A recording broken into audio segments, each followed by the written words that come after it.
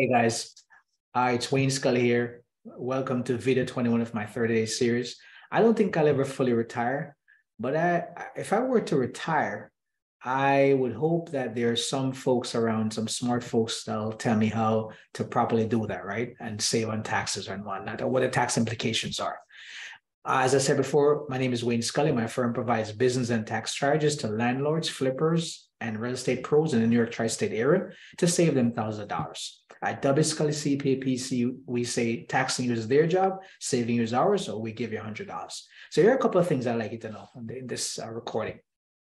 Social Security earnings are often exempt from federal income taxes. If you file as an individual and your Social Security and other earnings total less than $25,000 per year, you may not have to pay income taxes.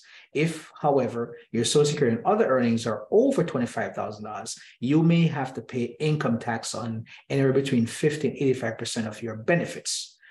The other thing I want you to know is there's an increase with regards to required minimum distributions. When you retire, you're required to take out minimum distribution at some point in time.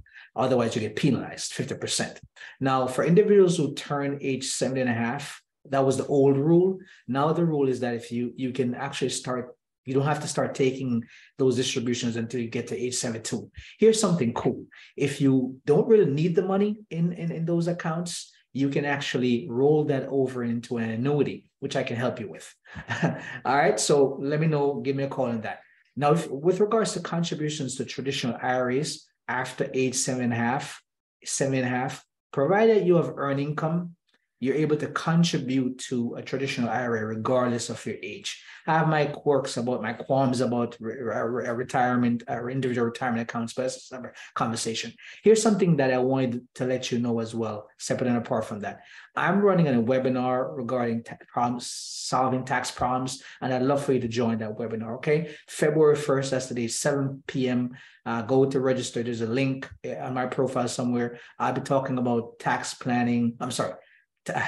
Payment plans with respect to the IRS and state liens, levies, and that sort of thing. So check it out, register for that event, and I'll see you there.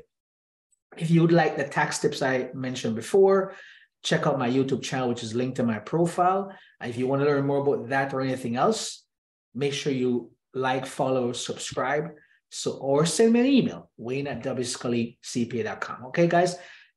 Nice talking to you, and I'll catch you later. Peace.